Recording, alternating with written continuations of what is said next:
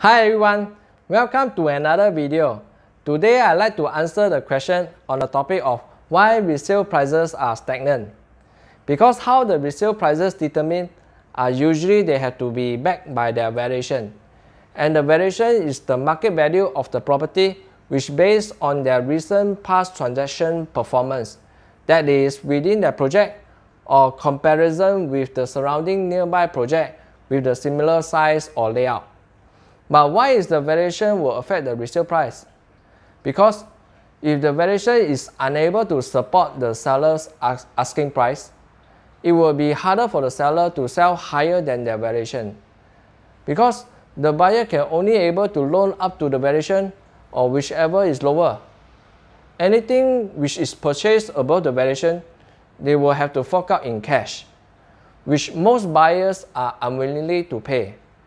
For an example, if a seller wishes to sell his property at $1.3 million, but the bank only given the valuation at $1.2 million, which means there is a 100,000 COV involved, which is cash over valuation, and the buyer will have to fork out 100,000 in cash in order for him to purchase the unit. Therefore, it's harder for them to afford.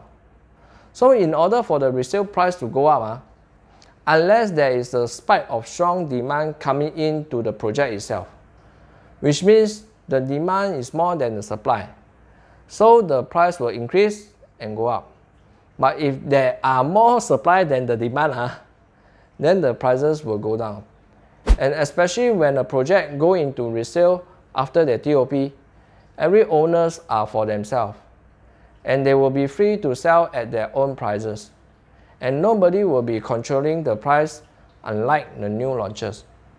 So due to their valuation support and the buyers are unlikely to pay COV, so it will become very challenging for the seller to sell way above the valuation, unless there is a sudden high demand for that project and the buyers are willing to pay for. Therefore, the resale prices are usually hovering around the valuation range and become stagnant after a period of time. So this comes to the end of my video. I would like to thank you, my friend, who inspired me not to be too naggy and long-winded. So our circuit breaker coming to an end, and hopefully you will have learned something from this video.